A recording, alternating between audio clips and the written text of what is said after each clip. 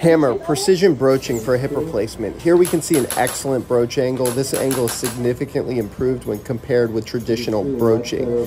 There's no further need for a double offset broach. There are 3 variable power levels, 1, 2, and 3. Multiple attachments exist for easy cup insertion. Here I'm inserting the cup. I have full control over cup position. I will bring in fluoroscopic guidance and remove the retractors at the time of cup position. I can easily feel for the anterior rim to make sure the cup is covered. Prior to impaction, I can decide which power level to use. Here I'm checking my inclination and inversion, and I'm feeling to make sure the cup is well tucked under the anterior rim.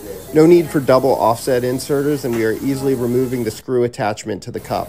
Here we can see the excellent broach angle, specifically when compared with traditional broaching. I select my power level based on the patient's bone quality. I also have excellent control over the patient's version, setting my version prior to broaching. One of the things with broaching with the hammer is that the broach envelope is actually very tight because there's not a lot of movement when inserting and removing the broach. Extraction of the broach is incredibly simple with the hammer. Here we are changing out the broaches, which is easily done. I will hold the hammer while the tech changes the broach to allow for a quick, efficient broaching process.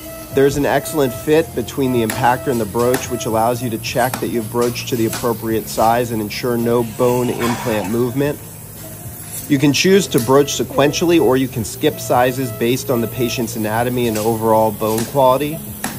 For the joint replacement surgeon, the hammer is going to significantly decrease surgeon fatigue and help with injury prevention, but I would say the most important part is creating a replicable result every time.